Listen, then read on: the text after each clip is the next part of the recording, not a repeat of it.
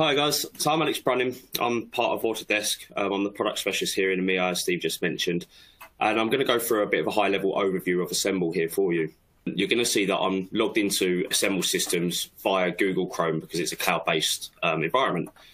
So this is kind of what you get welcome to when you first sign into Assemble. You know, you're going to see a list of your projects. This is going to differ depending on user access, permissions that people have been granted or what projects they can work on. Today, I'm going to go through Francis Hall demo project here.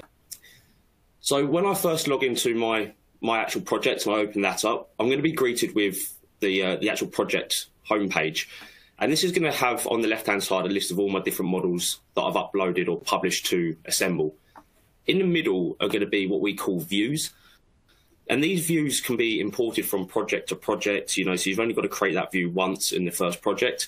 And these are going to be filtered content of depending on what you want to see in a job. Maybe you just want to focus on all your structural columns, your structural framing. So as you can see here, I have a few different framing views that I work from. So I can start importing these from project to project, come in, click on these, and it will literally take me back to where I saved that view. And we'll talk about how we can create the views shortly. We also have our new edition of the activity log here, so we can actually now start seeing who's changed what when they made those changes. And it goes back by quite a distance as well in time on that. So today I'm going to jump into the architectural model. And this is what we get greeted to when we first open that model file inside Assemble.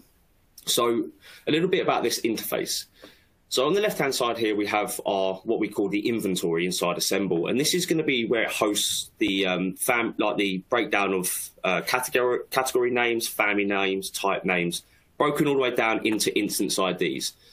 But this groups it. So if I open up my ceilings, for example, you're going to see I get a total quantity of my area of all my ceilings inside this one architectural model. But we obviously have different types of ceilings that go into those buildings. And then each type of ceiling may appear in multiple different ways or multiple different locations inside that project as well. So now we can start getting down into the real instance parts of that geometry of where we're getting that area build up from.